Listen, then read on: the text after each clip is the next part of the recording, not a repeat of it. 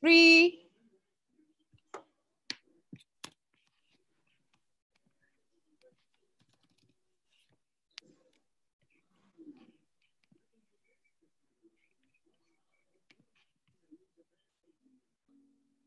2,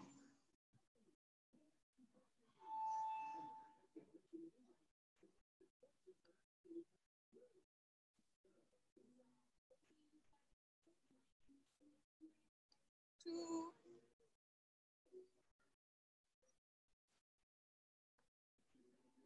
Sam, unmute yourself. We can't hear you.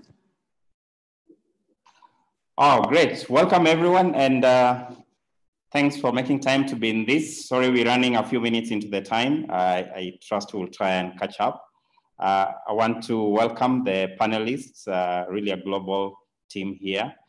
Dr. Meirelles, Claudia, all the way from Brazil in Sao Paulo. Welcome. We really want to benefit from your experience in public health and sanitation work in a great big city like you have. I know quite a mix of population. Welcome, Professor O'Reilly, Kevin, all the way from Barcelona in Spain. We want to believe your experience working in over 50 countries will be useful. I know there's not been COVID-19 before, but for sure there's something we can learn, including on how to work on matters, epidemiology or addressing pandemics. Welcome, Dr. Francis Oloo. We very definitely, data now means a lot to everyone, and we will want to pick your brains on what then does all this matter. Thank you, Jennifer, and Total News and the crew. I want to believe we can share that link, including to other people, so that they can be able to ask questions as there will be need. And of course, to our friend at the back there, Alexis, or in Paris. Let me begin with the first question. And of course, data here means a lot. Dr. Oloo, I think you can help us just understand what are you observing, especially with your expertise in spatial data? What are you observing and what does it tell us? Okay. Yeah, so thank you so much, Sam, for the introduction. I think what has happened now is that everyone is following up on the news and the numbers. And I think from my end, I want to talk about the geography of the numbers that we are seeing. From the news, we know that the virus started from China, and the epicenter changed to Europe, in Italy, Spain, and now is in America. So we can see a spatial pattern in the way this virus is moving. And so the question is, how is it moving? So what we already know is that it moves by contact. So there's the contact between people, but then it also moves by the mobility patterns of people. And the virus started in a time when there was a lot of tourist travel. And this was a problem, because then it means that when the tourists went home, or when there was news and now people start going back home, they take the virus home. And the other thing that we know about the spatial data is that in places that have high densities, then you have a problem. High densities of people, then you have a problem. 2 days or 3 days ago, the news that was coming from New York is that although we are given that in New York now they have more than 100,000 cases as New York, but there are spatial differences in terms of the effect when you look at the spatial vulnerabilities. Areas that have low income, have high densities of people with low income, these areas seem to be having a problem. And I think this kind of spatial information should help us, especially now when we want to think about the developing countries, because you have high densities in developing countries, you have vulnerabilities, you have inequalities. So this is a kind of thought that now we should learn from what has happened globally to address it in the developing world. Thank you.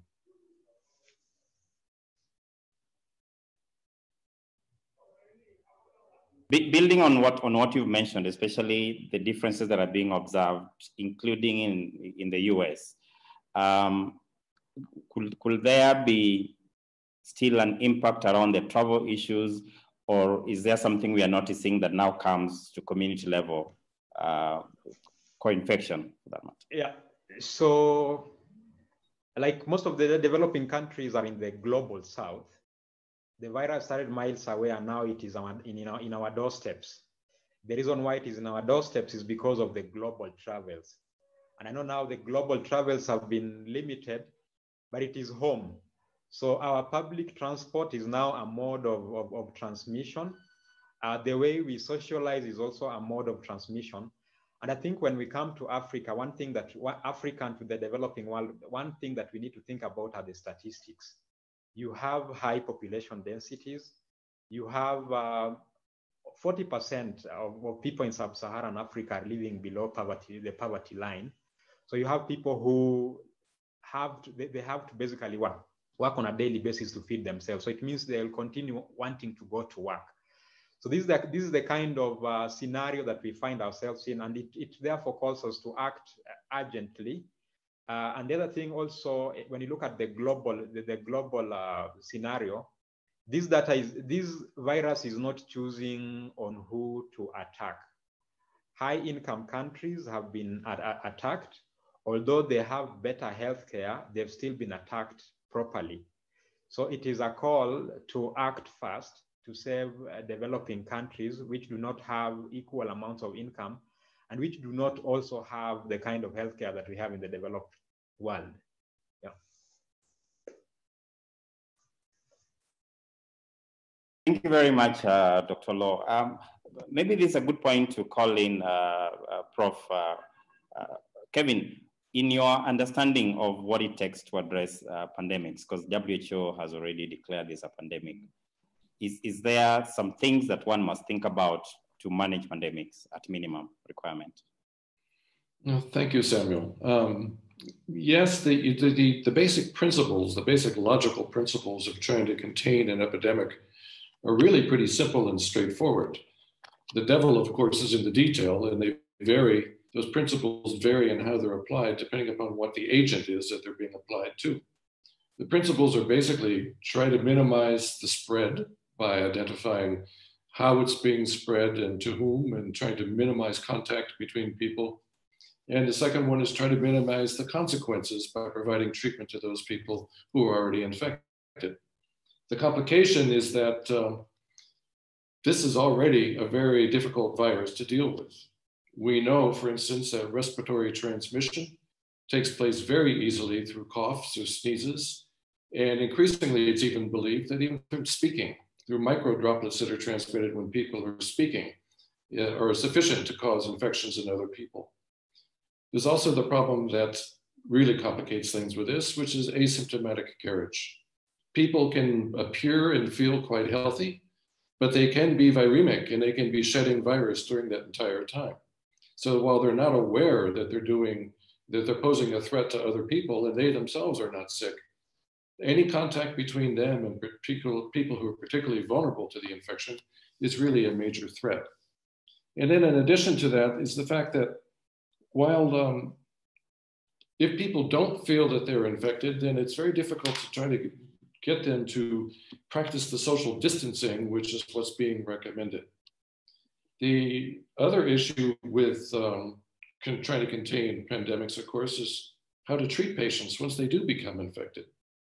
It was, in the case of SARS, it was an easier challenge because people didn't become particularly infectious until they were very, very sick. So they're primarily posing a threat to healthcare workers at that point. And most healthcare workers were able to use the protective equipment that they needed to protect themselves. In this case, however, most people, when they are viremic long before they need hospitalization, and then when they do need hospitalization, they can be very sick with a profound pneumonia that requires ventilator support. And the pattern has been seen in Italy and Spain, and now increasingly in the United States as well, in New York, as Francis was just saying, is that healthcare systems are suddenly overwhelmed. Now, this isn't some of the best provided, the most heavily funded healthcare systems in the world.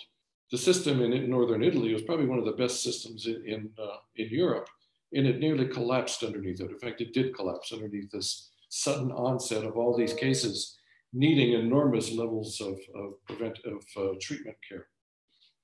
And so the other issue is that the social distancing, which is being recommended, which WHO has recommended and others have recommended, which is now currently affecting nearly a quarter of the world's population, is an attempt to limit that spread and to prevent the overrunning of the resources in healthcare settings. But it doesn't work very well in settings where people aren't able to work from home, as has been recommended. As Francis was pointing out, there are lots of people who don't work from home. They have to work from the streets. That's where they earn their daily support in their daily food. So the idea that we can social distance, maintain a social distance while trying to maintain the basic elements that we need for life in settings like low-income countries is really something of a myth, and it creates enormous social disparities. We're already seeing in the United States, for instance, that the majority of the deaths are taking place in low-income areas. Francis was talking about the spread in those areas, but it's also the deaths in those areas. So people in low-income areas who've got more pre-existing health conditions are more likely to be dying from this. So it's an issue that is extraordinarily complicated when we think about what happens in low-income countries. Thank you for really detailed consideration that should be made, and we want to compile this and hopefully have a checklist for every country in the low-income setting. But perhaps then, with that understanding, if you were to be asked, Prof, that what would be the priority things to be done, you know, to address this matter, what will you say? At minimum, please, this is what I'm seeing happening, and this is the gap.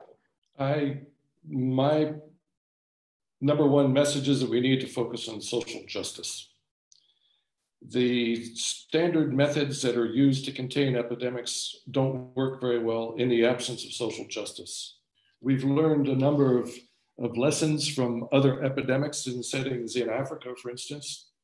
And we know, for instance, that you need to engage local authorities early, because local authorities can be an effective barrier to any kind of prevention activities that might be undertaken in their communities. If they don't have the accurate message and if they're not on board, they can block things. We also need to understand that the affected communities have other important priorities. And in this case, as Francis was pointing out and as I just mentioned, eating is one of those important priorities.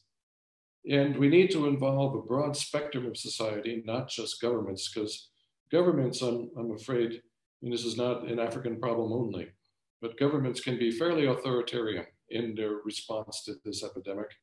And we don't want them to be, we've already seen examples in some places in Uganda and in South Africa and in India, where people who are being shooed away through social distancing are being abused in the process. And we don't want that to happen. So I have a deep abiding fear that there are some elements in all societies who would rather that poor people die of starvation than die of COVID-19, because at least starvation is not an infectious problem. It's not a contagious issue. So I think we need to, most importantly, campaign for social justice in the responses that we try to undertake. Wow, that's really important. I will want us to come back to it perhaps when we've heard from the other panelists, because I believe this is a dilemma between how you promote both livelihoods and lives. And what you're saying is, from a social justice point, there is no saying that one of those is more important than the other. And perhaps from a human rights point or from a governance point, perhaps those who are not daily affected by hunger may not think about livelihoods. And I think it's then a good point to really bring in Claudia. Claudia, from your experience in Brazil, and I don't know how much you're allowed to say this, because from the global point, we hear that, at least from the president's point in Brazil, that perhaps it's not seen as that much of a challenge in terms of addressing the risk of infection as much as addressing the risk of people going hungry. But then from your own point as a practitioner, and if you're able to answer the other perspective of what's happening in Brazil, what have you observed as the challenges in addressing this in Sao Paulo in low-income setting? Hi. I'm so sorry because my English is not good. I would like to share some slides with point of views to respond well. Can I?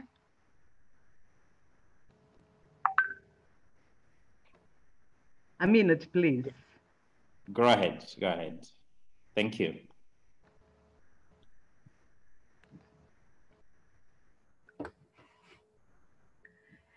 Well, let me talk something. Our president is so complicated for us too. But we have a lot of professionals involved with COVID-19. But the first point, health professionals are not ready to face the pandemic. The relationship between care and health surveillance is fragile and insufficient. There is a shortage of medical professionals in areas of social vulnerability. It's necessary to train the health professionals quickly and guarantee access to mandatory personal protective equipment for COVID-19. It's so difficult to work without them. Just behind the wave of confirmed cases in São Paulo in the population comes a second wave of dismissal from work of health professionals that are suspected or confirmed case of the disease. And this hinders the response to the pandemic. In Brazil, we have to provide supplemental health care for payers. There was an initial mismatch with, in the exchange of information between the private and the public sector. The expansion of the health network is already happening, but is timid in the view of the needs for the expected scenario. And we are betting high on organization primary care health as the access door to the healthcare. Networking, monitoring surveillance, and guaranteeing supplies for treatment of COVID-19 mild case. Primary care works can also be training to the first response quickly to critically ill patients through the predetermined referral pathway. The challenges go beyond the health wall. We have social care, health-related education, and social determinants of health. To think about, I think that the decision made on the coming weeks are likely to reshape the world, not only the health systems, but our economy, our culture, our politics. Society today is ruled by the wealth of the few and the brutal dehumanization of many of inequality have been accepted as something inevitable and impossible to change. We are in trouble here. Our president is not, he is not believing in the facts and the science. It's so difficult for us in health. So then. Thank you. Thanks for pointing out that. I would want to maybe, if you can strengthen your opinion on what is working, because that really will help us understand what's working in Brazil. Here in Brazil, we have a free system and public system of health, SUS, Unified Health System, since 1988. It's a great goal to the health. Apesar de, beyond our president, it's our. Then there is in the Constitution of Brazil. It's for everybody. Here, The main one is legal support so that Ministry of Health, State, and Municipal Health Department have the necessary political governance and agility in action. There were laws recognizing pandemic, public health emergency, public calamity, quarantine, preserving public service, and essential activities, allowing tax breaks, etc. In Brazil, many states, we have 27 states with different people adopted quarantine and social isolation, and the resolution, the pandemic engages a larger scope than healthcare. Healthcare is protagonist, but there are other actors and scenarios that influence the success of health strategy: economy, justice, public security, education, development, etc. Health initiatives.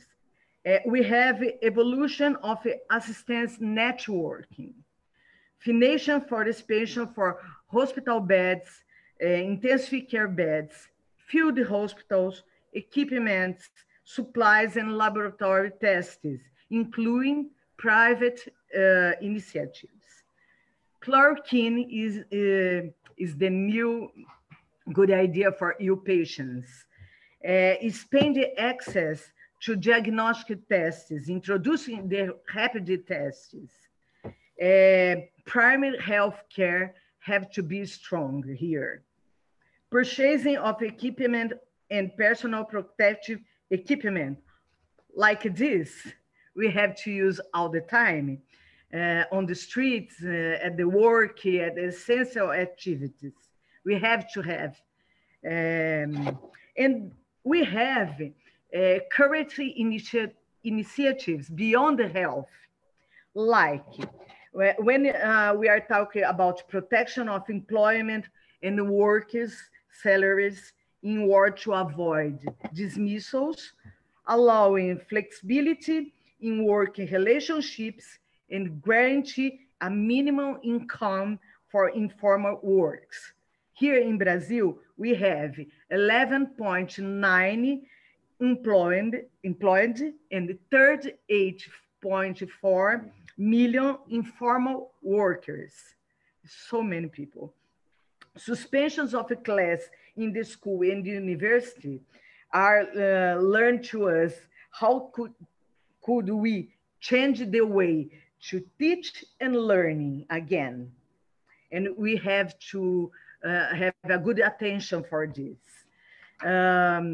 Governments should take social protection, ensure school meals, expand surveillance of domestic violence is a great problem in Brazil. Donation food and hygiene products to communities in need, partnership with the private sector, social mapping, mass information, provision of shelter and water, protective measures for prison population. Articulation with industrial sectors capable to supply the materials and equipment need to face the pandemic, such mechanical ventilators, masks, gloves, alcohol, disinfectant products, creating growth and new jobs in this sector. Thank you.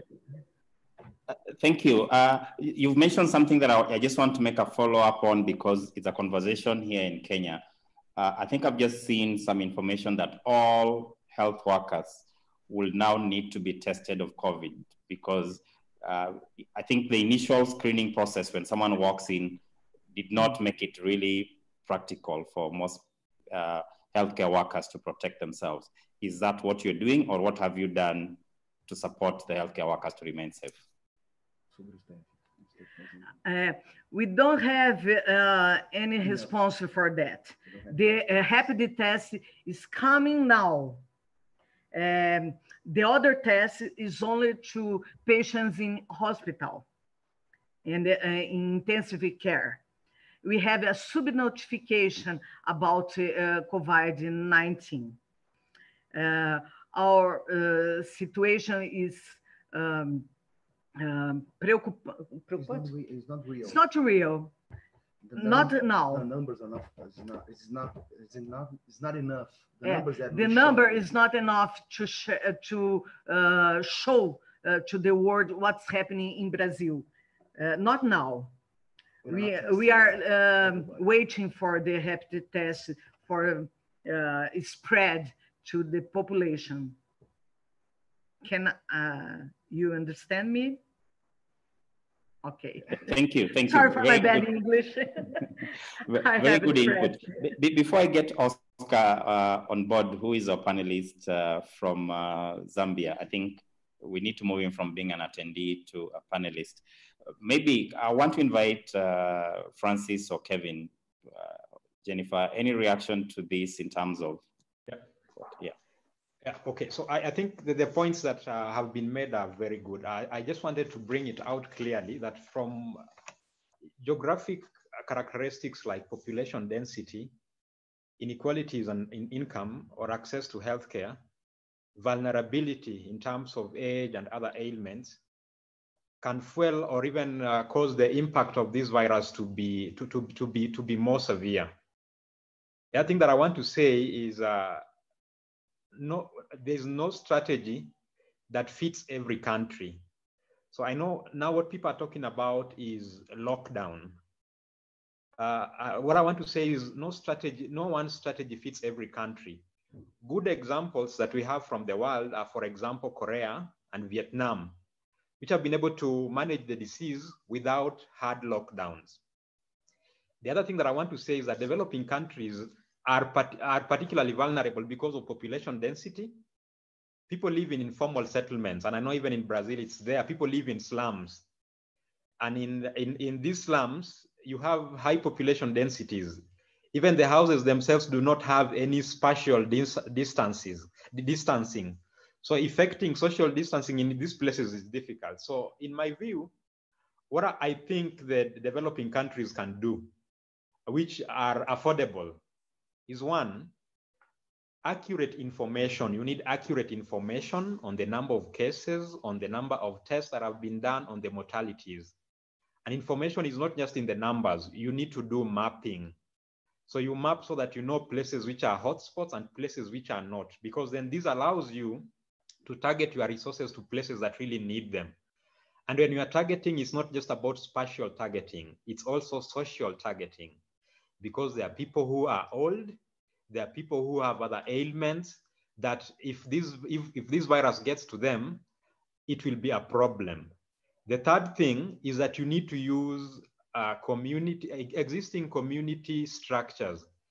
And I know Kevin talked about local administration, but you also have community-based organizations that have been involved in health.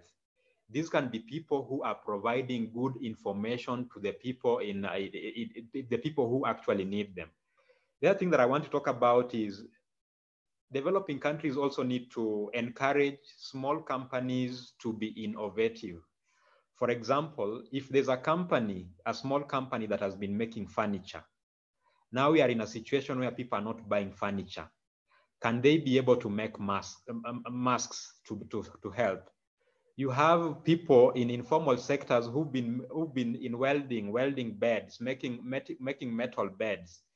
Can these people be involved in making the beds to help in hospitals and to help in other isolation centers? And the other thing that I want to talk about, not everyone in these developing countries can understand the language that is coming from the government and the language that is coming from the minister. Some of them can better understand it in local languages.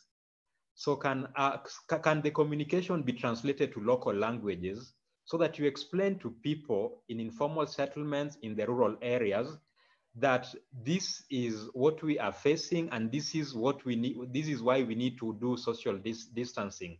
And particularly for the old people and the sick people who are in the rural areas, you also need to train the people who take care of them and explain to them, this is how you can give these people food.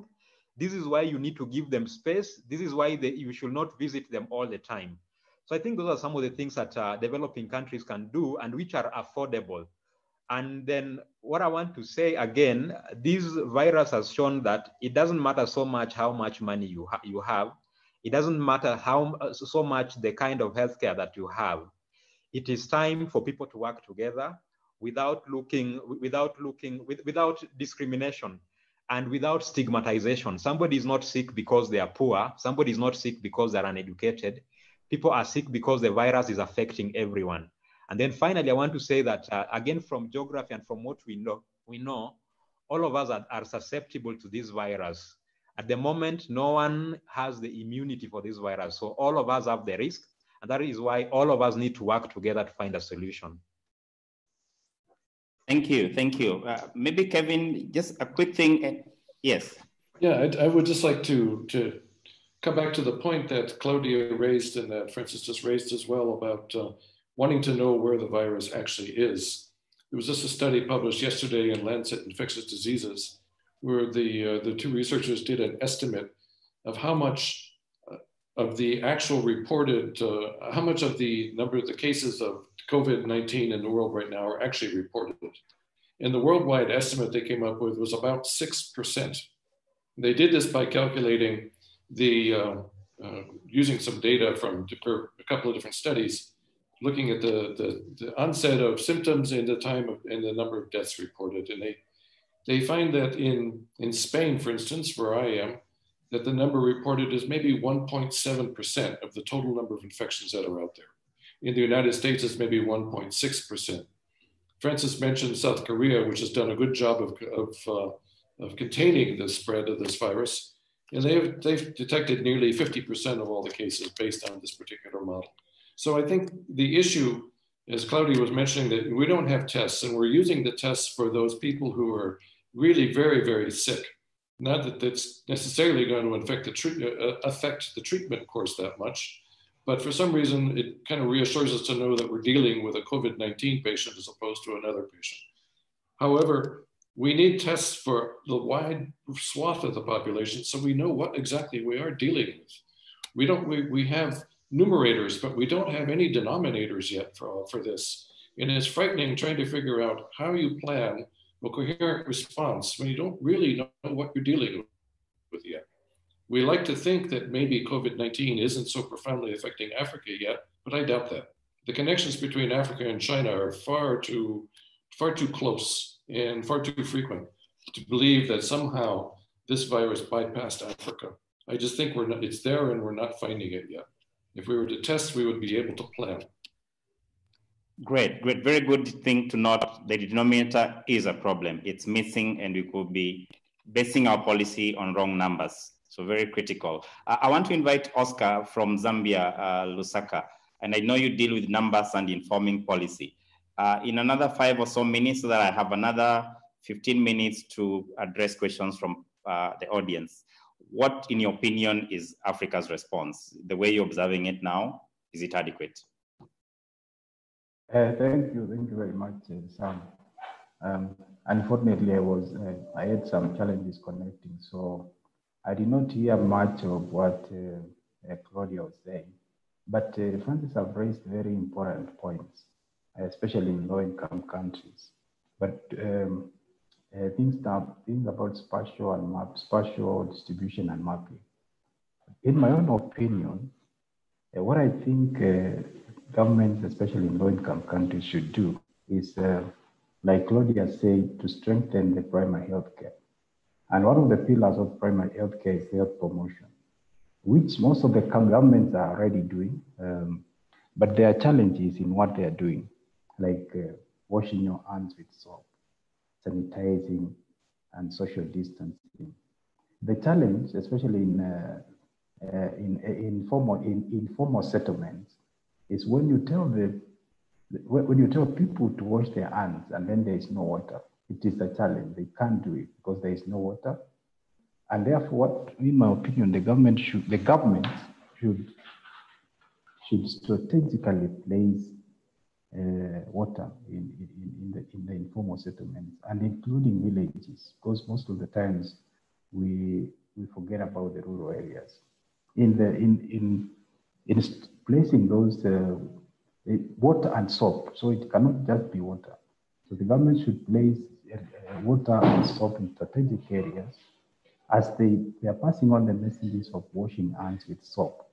Then that water and soap should be available. Social distancing is very difficult, especially in most of those informal settlements. But there are some things that the government can control. When you cannot say a total lockdown, because even inside the houses where they stay, it is so crowded that putting them in lockdown in those houses is actually blowing up the problem.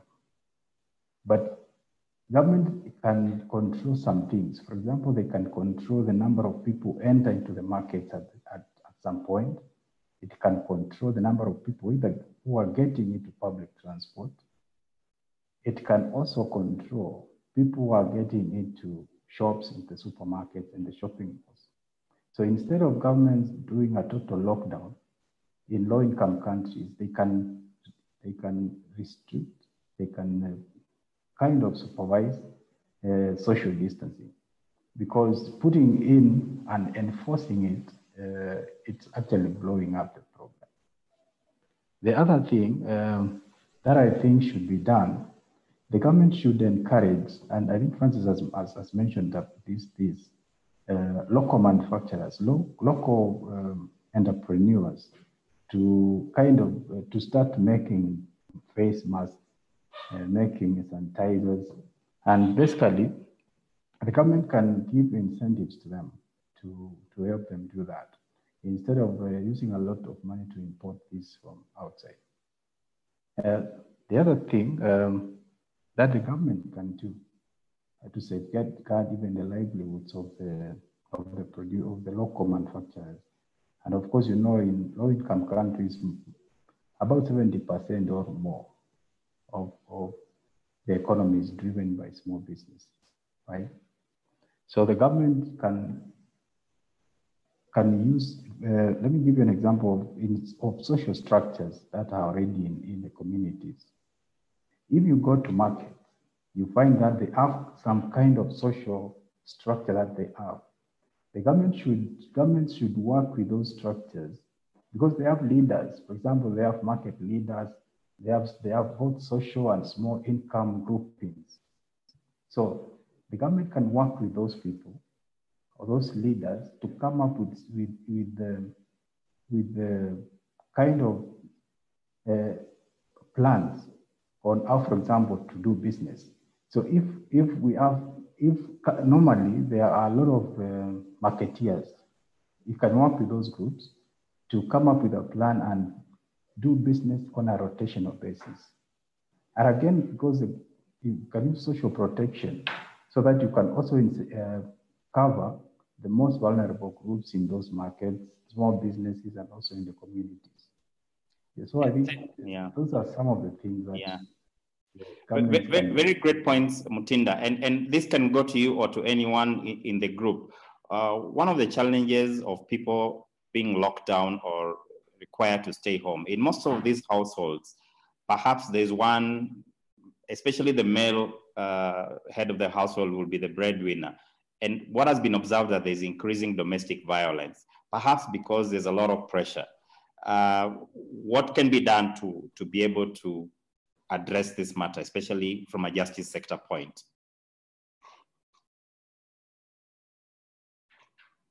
If I can go, in the last week there were reports that there have been 12 homicides in UK because of lockdown, and I think what people need to appreciate is this virus is not just a disease that is affecting health, but is also affecting the mental state of people. So one thing that we've been thinking about with friends is that potentially for men, they hang out and they don't come home a lot of times because of as a coping strategy.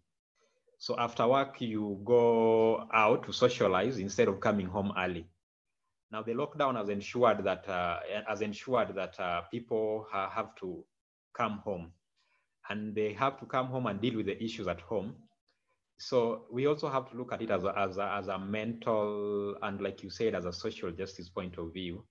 So as much as all the resources are focused on addressing these virus, addressing the other mental health issues and addressing the security issues that may come with the lockdowns is an important aspect. So all the police and all the security forces should not just be on the streets controlling people to move out of the streets, but other aspects of justice should go on, so that no one should suffer at the moment just because there's a lockdown. Women should not suffer just because there's a lockdown. Yeah. Maybe for Claudia, you can also respond to something that we have one of our followers or audience from following us on YouTube. We have Alessandra Aloni from Italy, and she's asking, is there any plan for post-emergency? Once we are done with all this, how are we going to get all the skeleton handled? Some of these things Francis is mentioning. Can you repeat, please? No problem. I'm asking, is there any plan being done by your municipality in Sao Paulo to prepare for the post-emergency period? What will be done? Yes, we have here about 3 field hospitals, extra bed cares, intensive cares, and we are worried about the quickness. It's like they spread so quickly, and we don't have prepared to face this pandemic. We are worried about violence and children. We think that it's high risk to the children without school. The government is trying to special attention for disabilities, accessible materials, survive and meet the needs for the children and the mothers, and not separate the mothers and babies when they are sick, like something what happened with Ebola in Africa. We have stress, difficult living condition in limited space because we have high density of people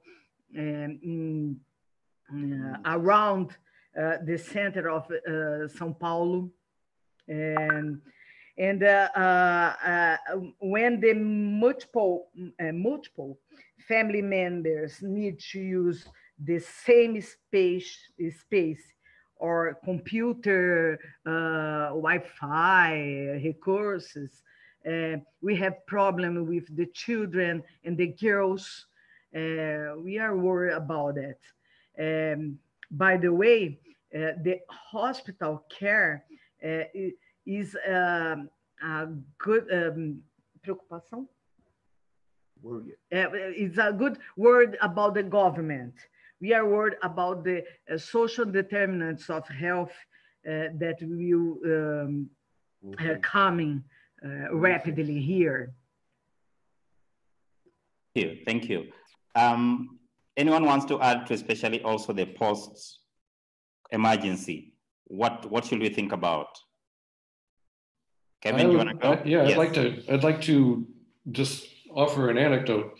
Even though I'm on the ground here in Spain for the last month and a half, I normally live in Switzerland. And the other day I got a call on my phone, and it identified this person I did not know. And I looked up to see who was calling me, and it was a psychotherapist.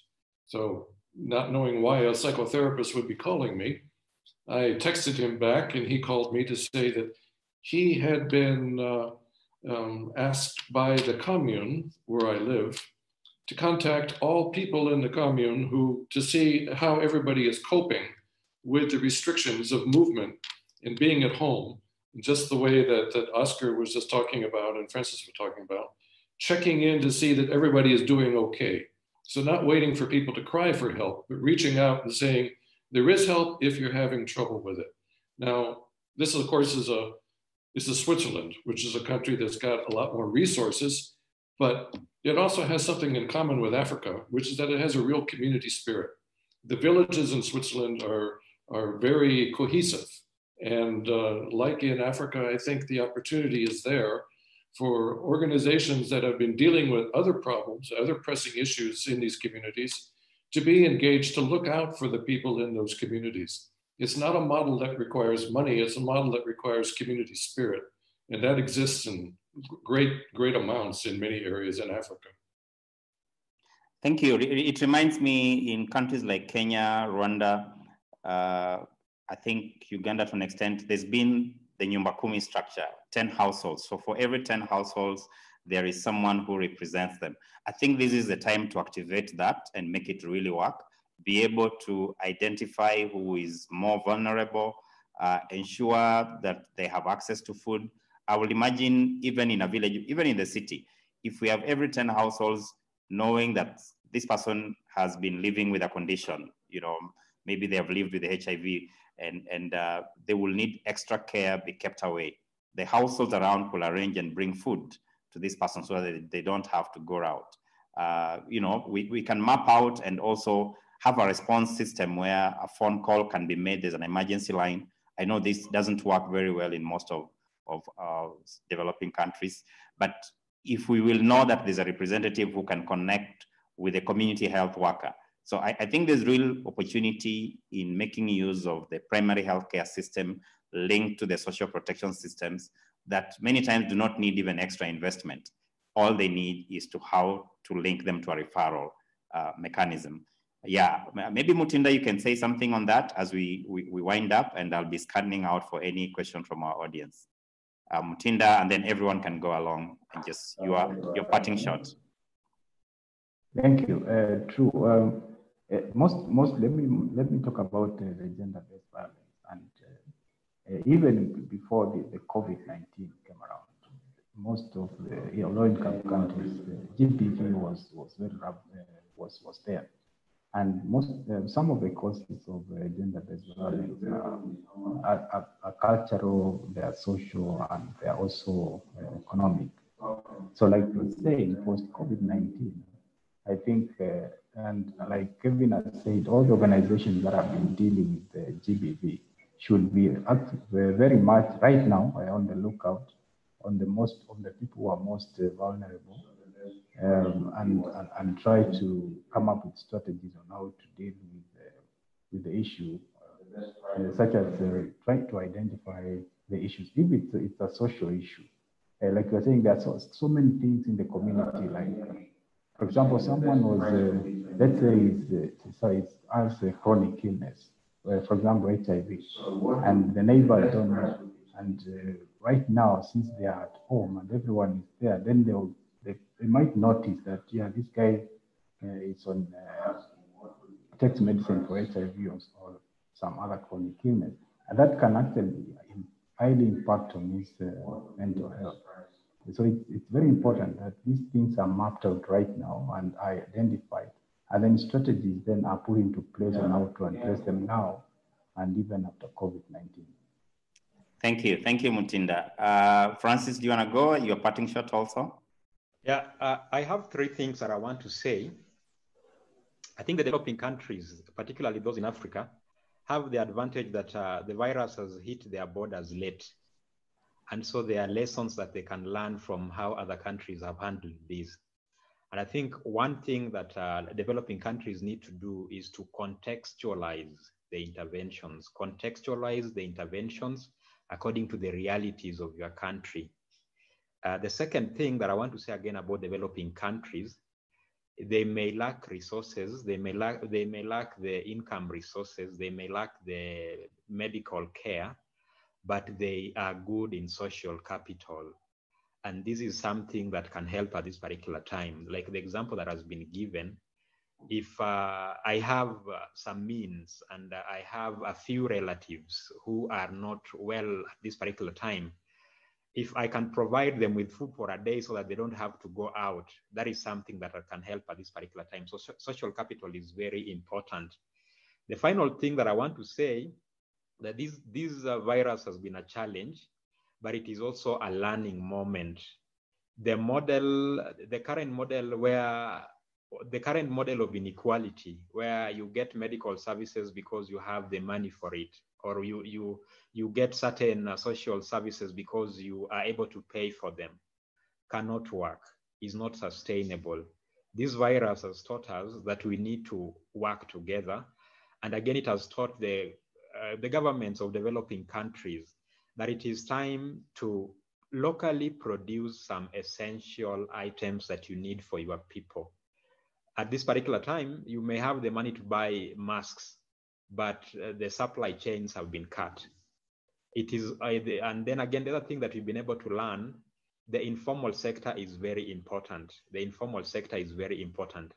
There are jobs that you can do without, but there are jobs in the informal sector that you cannot do without. So it is important to protect these sectors that are very vital. Thank you, Doc. Claudia, do you want to do your parting shots? We are discussing about homemade masks for everybody here. São Paulo, it's a great city, 11 million of people. And we are recommending to walk and get out with our homemade masks, because it's so difficult to get the supplies that we need to buy or do masks here in Brazil. We have problems with it. I think that here we have in SUS, we lost you. Yes. The community agent health to help the population in need. I suppose that it's a great goal to equality in this pandemic. I love the community agents. They are so great. But we need to talk in simple language. It's too important to understand and learn how to do and support one pandemic. The social media is so tragic. It's journalist is not good for the population. I think that we have to learn to talk in simple language with the community agents to do a good job. And mental problems, it's a new problem in this pandemic with social isolation.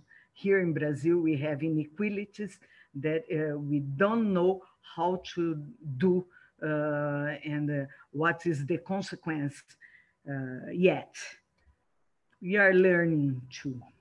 Thank you so much. Kevin? Yeah, I trying to be optimistic and think about this. The response from China and from Europe and now from the United States, where this is hit, has been largely a top-down government-driven response. I think there's an opportunity in Africa where community resources are so well ingrained and so well utilized, heavily exercised after 3 decades of dealing with HIV in the continent, that there's an opportunity for a different model. A model that, none of these models so far have been particularly effective at stemming the epidemic. But the model that's being used in Europe and the model in the United States and in China is not going to work well in Africa. But it could well be that the model in Africa may work well in these other communities as well, once they see how it can be done. So I'm optimistic that in many ways, Africa may be able to lead the way. Great. Thank you. This has been really a great conversation. I think, and you may remind me if I forgot some key messages here. One, that it's not purely a medical issue. Social justice has to be a primary component of this intervention. That also governments, especially in low-income settings, we must appreciate that we don't have the proper denominator. So rushing to do certain measures such as lockdown may be ill-advised because we do not even have the proper numbers that we are talking about. That, again, no one can say this is not a problem for some communities or some races. Everyone is vulnerable, as Francis has put it, and perhaps it's just the dynamics in which this has been. And it's no longer a problem of those who fly around the world because it's got into the community level. But again, like Claudia has mentioned, let's keep very simple messages. Let's not complicate it, but also think about how do we create innovation so that the local industry, I think it's reminded us that every country must be able to have some bare minimum on how it takes care of its needs. We can't rely on China only. So we've got to do that. Again, that we can't forget in this context is that you must protect human rights, that girls, women are more and more vulnerable. It looks like communities have not been having real conversations. You know, it looks like even married couples will stay together for 50 years or more, but I've never had real conversations about their issues. So perhaps it's time to really think about families. How do we enhance, even beyond this, family as a primary level of protecting human beings, whether it's from epidemics like this or from social issues and economic issues. And I think very important then, as we've said, we've got to understand that we need each other. So I think this will strengthen the SDG goal of partnerships, that we do need each other and that a response cannot be limited to a certain area and expect that the other one is safe. So no one is safe until we are all safe. There's that saying in Ubuntu, you know, you heard about the Ubuntu. I am as safe as you are. My children will be as well as your children are. So don't think about only your only place and keep it there. I think to me, those were the key things. In case I forgot something very critical, panelists, feel free to shout it. Great. Thank you very, very much. I believe this YouTube link will be available. It will be shared with others who are not able to attend. We'll try and put this in a write-up and try and get it out to more of the decision makers. Do some open letters to government. I believe this is very critical. Okay, Thank Sam, you very much. Yes, Sam, before there are quite a number of questions on YouTube. I don't know if you have been able to tackle all of them. So there's some I've posted in the chat window. And there are quite a couple that have just come in.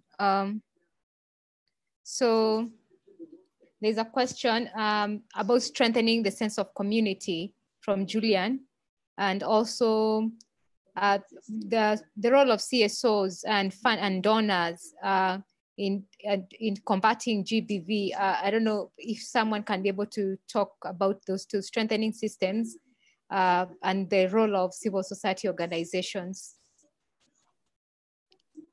Okay, any thoughts? The role of civil society, are we doing enough? Let me ask Oscar to answer that. I think you're closer in daily work with civil society. Yeah, I think going back to what Samuel mentioned about it's the time to look at the family. This is the time to see what we can do as a unit, as a family. The CSOs and the organizations that champion child rights and human rights and women's rights have the opportunity now that people are together to have this conversation of protecting the rights of the vulnerable in the communities, especially the children and women.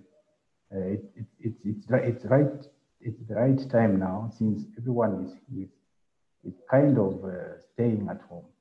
When I say staying at home, I'm talking about communities now being closer together because of this virus. And so the CSOs and the organizations that are championing this right, I think they have an opportunity now to start the conversations and initiate dialogues in the communities and talk about the family and the rights. Thank you very much. Any other thoughts, especially Jennifer? The other question was from Perina, I think in Kenya. That's the question from Perina on CSOs. Julian, who I think also from Kenya, was asking the question of partnership and also emphasizing the messaging by civil society. Has it been effective? Anyone can respond to the question of effectiveness in the messaging. Claudia, you've touched on it. Do you want to say something around it?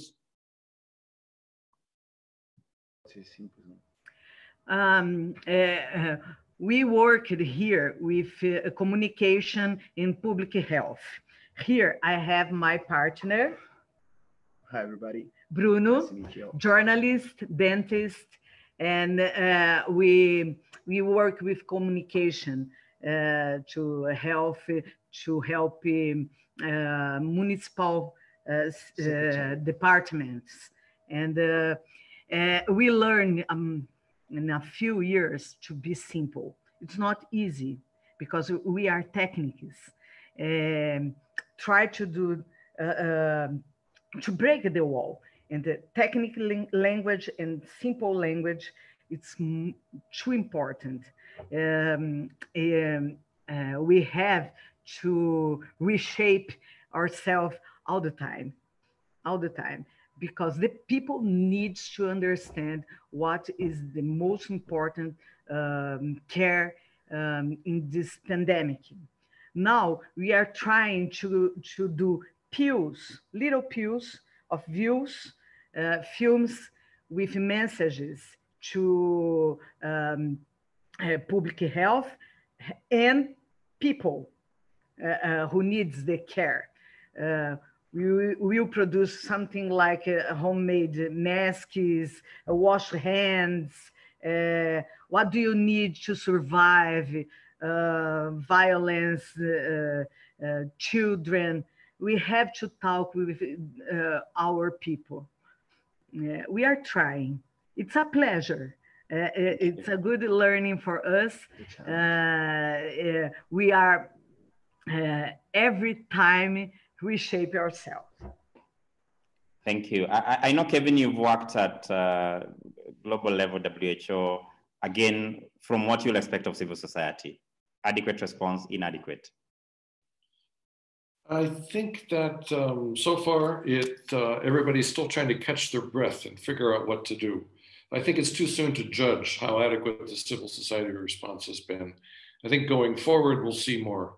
But as of the moment right now, I think there are elements of good work starting to take place, but it's hard to get good work done like this when everybody is locked down at home or afraid to go to the office or not knowing what they can do and what they can't do. So it goes back to what Claudia is saying. People need clear, simple messages. But I think, we're human beings, we adapt to these things. We're going to accommodate. And when we do, I'm pretty sure the response is going to be good. And somebody had mentioned the donors. I think it's too soon for the donors even to figure out what they should be supporting and what they're doing. They're also all working from home for the most part in their donor capitals around the world. So we're premature judging them yet, but I have hope. Thank you. Francis, any thought on civil society, current stakeholders, and response overall? I think what I wanted to say in that question was about community strengthening, because at the moment it's the governments that are communicating to the people.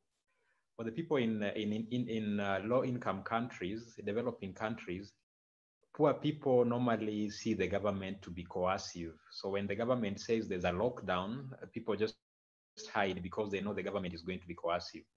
I think what this calls is for us to develop community response mechanism, where a community, like you said, the Nyumba Kumi, a community can have a local community team that is in charge of surveillance, that is in charge of reporting, that is in charge of even actualizing the initial isolations, provided they have the right training if it is done at the community level, explained in a vernacular language that people can understand, then potentially the response is likely to be better, because at the moment there are people who do not even get what the government is saying correctly.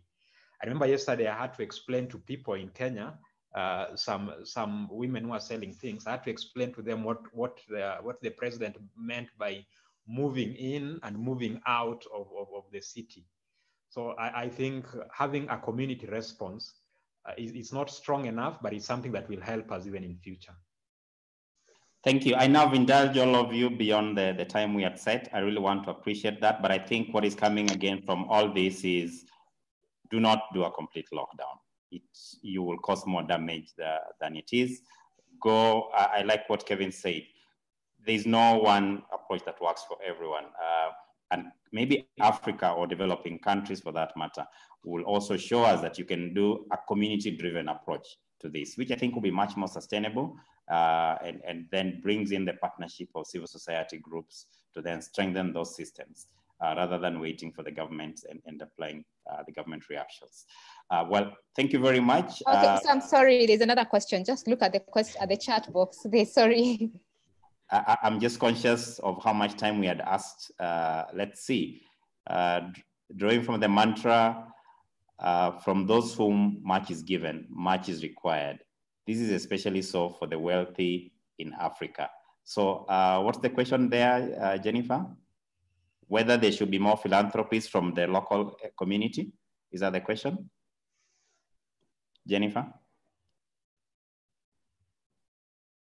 Yeah. Okay, maybe in the interest of time, I think building again from just what we have said that let's do a community, a bottom-up approach to this. I think it will work, especially for low-income setting. It will make people feel more dignified.